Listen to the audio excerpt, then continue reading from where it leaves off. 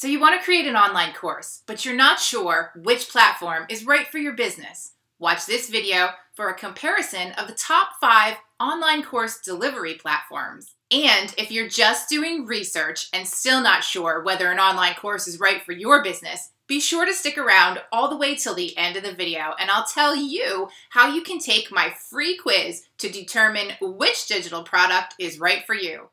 For the best digital agency tech hacks for bloggers and small business owners, be sure to click that subscribe button and don't forget to hit the bell so you don't miss out on my best tips for growing an online business.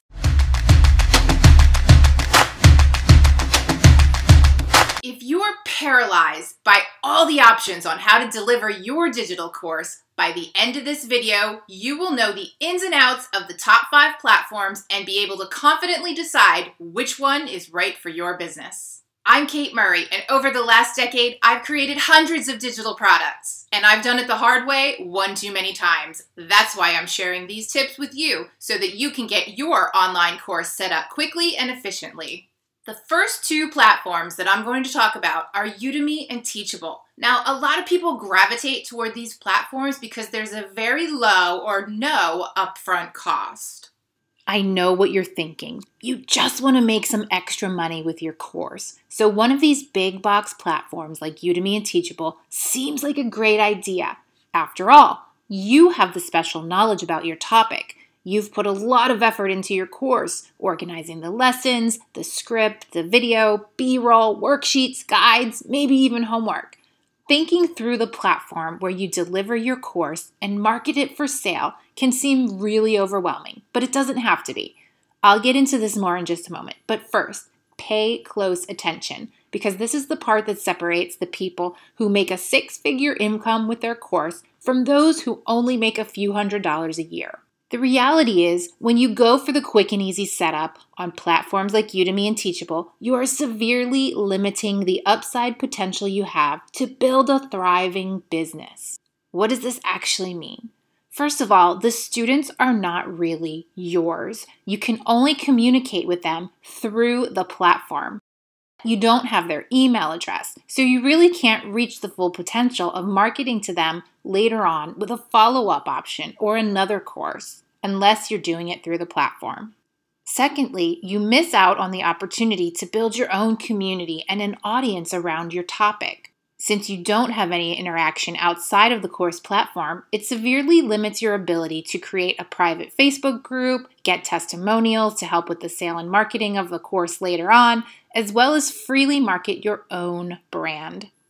At this early stage, it may seem like personal branding of your course doesn't really matter much. But remember, we live in a day and age where people trust other people's opinions more than they trust a brand's advertisement. You'll never be able to truly market the product as your own if you go for the quick and easy option. And Udemy and Teachable are profit-sharing platforms. That means that the amount you get paid when a student signs up for your course is very minimal. In fact, if you sell your course for $100, you might only make half of that. But when you consider all the work you do to market and get people to sign up for your course, the fact that you won't even have access to sell to them again is just not worth it.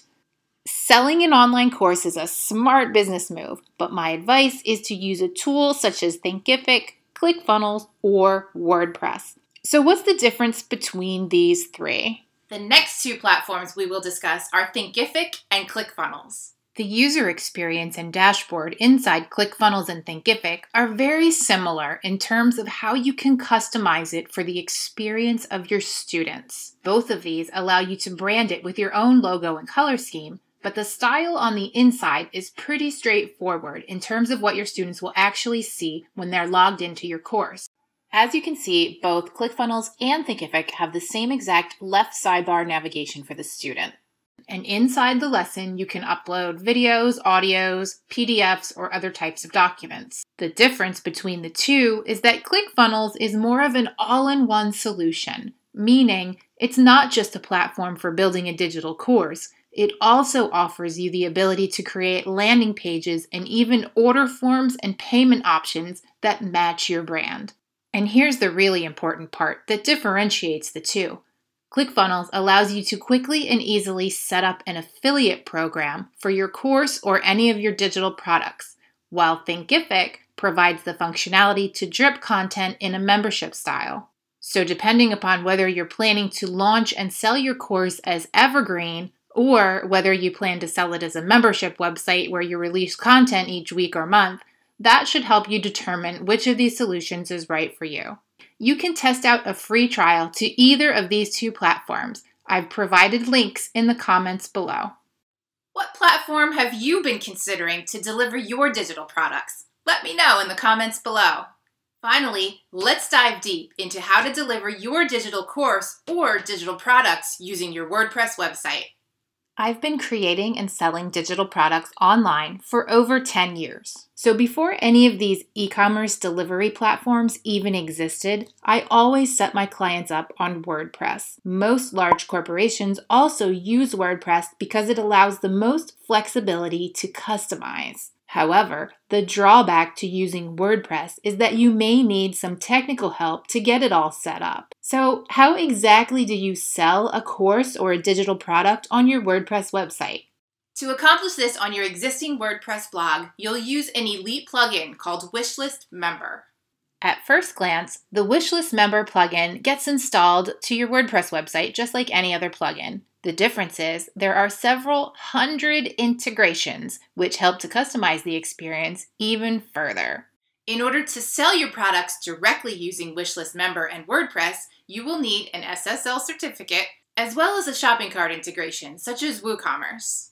If you have questions or need help getting set up with any of the platforms that I've talked about in today's video, book an appointment with me. There's a link in the comments below. Now that you've got a good understanding of exactly how these top 5 platforms work, what's your next step? Take my free quiz, answer a few questions about your business, and I'll send you a free game plan on how to get started creating and launching your first digital product.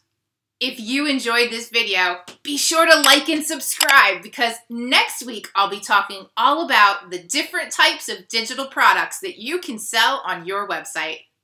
Thanks for watching. See you next time.